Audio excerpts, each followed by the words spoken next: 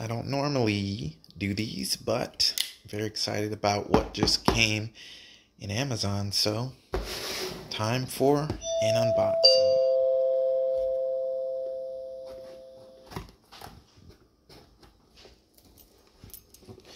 Alright, so I'm gonna try to do this one-handed.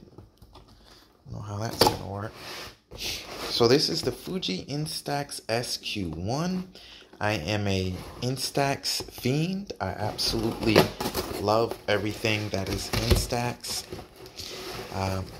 And what a lot of people might not know is that Fuji bought the Polaroid formula from Polaroid before they shut down. So they actually have the original formula, which is beautiful. The Polaroid formula from Polaroid Originals or Impossible Project. Look at that. Nice box. It is a different formula because after Polaroid shut down, they didn't keep any of the factories or anything. So the formula is not exactly the same. And the pictures sometimes turn out grainy looking. They sometimes, like, the film fades and other weird things. You don't have that problem with Fuji. You get nice clear shots just like this.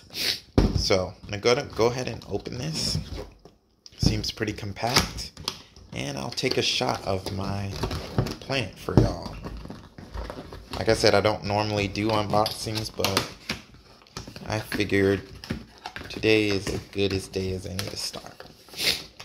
So the first thing you get is batteries. Yes, batteries come included. That is always awesome. Second battery right here. And a little strap. Always love those. You don't want your camera to fall while you're carrying around taking pictures. You got this manual, which is unneeded. Some more garbage, trash. I mean, I don't even know why they put that stuff in there. And then the man of the hour. But there's also this little extra thumb grip thingy, which I will try out later. Not while I'm holding a phone in one hand. So we'll put the box aside. And here's our camera. Like I said, I got the blue color, which is kind of like a frosted blue color. And wow, that looks good. That looks good. The 2-pack of film is not available right now for whatever reason, so I had to buy the 60-pack, which was about $60 or about 1 cent each. So I'm gonna go ahead and so I have film put in here, and then I'll take a couple of test shots. So first, let's put these batteries in. We'll go through the whole process together, you know. Let's see here. They go plus side forward that way. These CR batteries, a lot of people don't like them because they're hard to find. I personally enjoy them because they last a really long time. So if you have some aversion to the CR batteries, don't worry about it. These batteries last forever. It would be nice if it was lithium ion, but actually lithium batteries have their problems as well. It's nice to just be able to recharge them.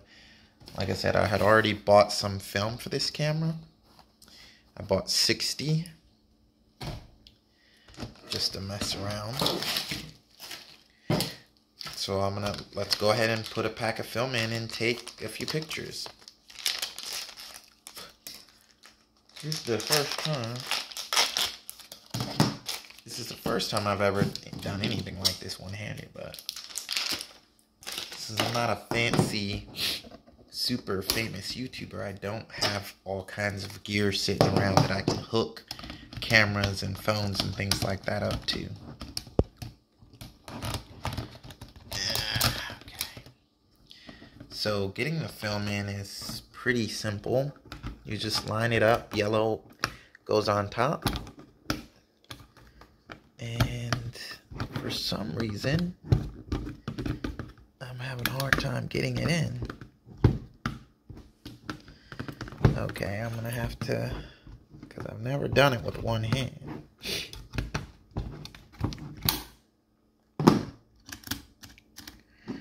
Okay, it should just go right in.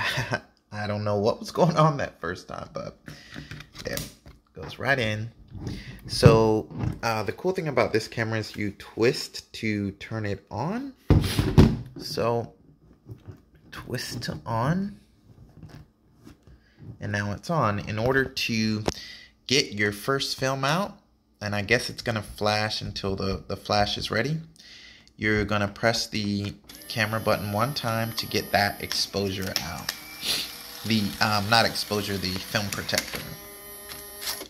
Now that the film protector's out, we should see that it says right here 10 exposures. And I'm gonna go ahead and turn this one more time to selfie mode. On selfie mode, you have a little camera. Not camera, of course you have a camera. You have a little mirror. So I'm going to go ahead and take a selfie here. See if I can, there we go.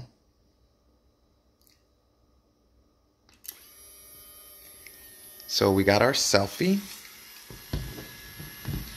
And I'll take one more picture. And we'll put this to the side. Let that develop. I'm going to take a picture of my plant here. My orchid, which needs to be watered today. Let's move this stuff out of the way. Change it, make sure you spin it back to normal mode. And it's all automatic exposure, automatic everything. Oops, putting my finger in front of the lens. Sorry about that, y'all. So as you can see, that one's coming out already. Hasn't even been a minute yet. They develop pretty fast, and the exposure is looking really good. The automatic exposure. The problem a lot of people have with the other Instax cameras is that you have to choose exposure. You have to tell it if you want to have it lighter or darker. Like I have the Instax wide. If you don't put lighten or darken, it might get bad exposure. This right here, exposure is looking really good. I didn't have good lighting, but I did a great job. So we're going to take one more picture of this plant here. Okay.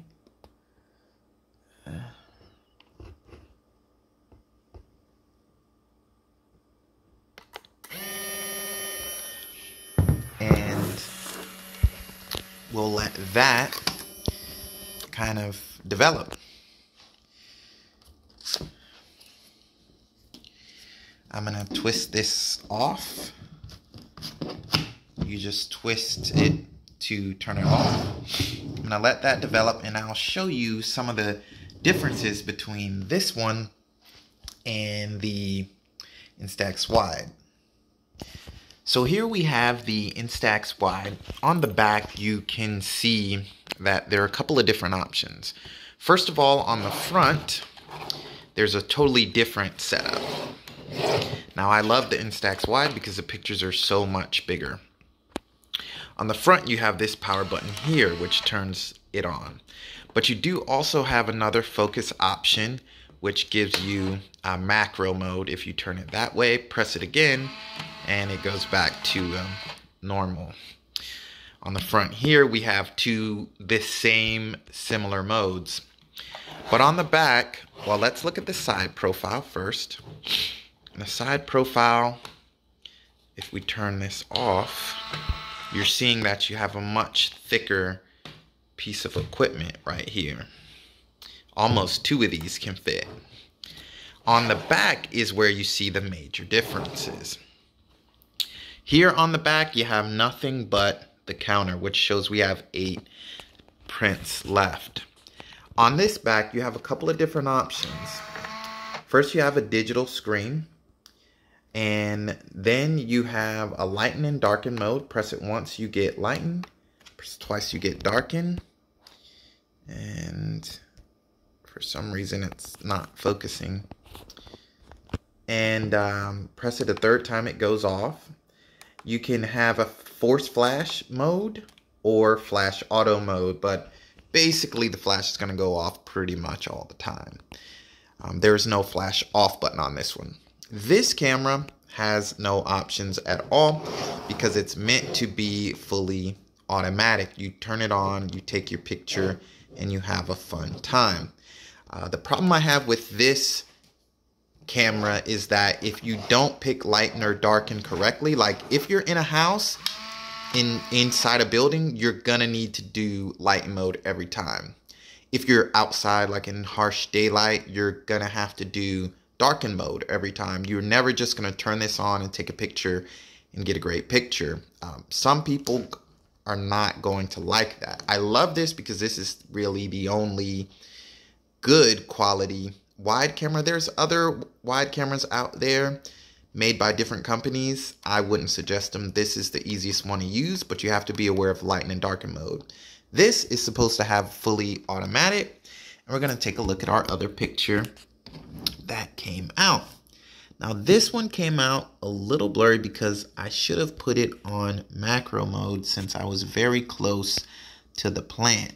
This picture came out excellent. It looks really good. So I'm very happy with the results here. I'm going to take another picture of my plant before I,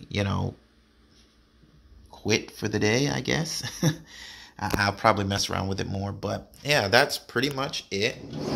That is Instax new SQ1 unboxing and testing. And what I suggested, I mean, totally.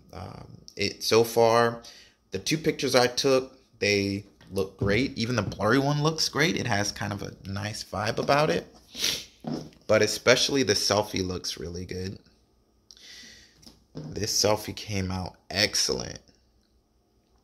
So if you like square pictures, they're about 2.5 by 2.5 inches square. And you like the colors of Fuji, which I do love the Fujifilm colors more so than the Polaroid colors.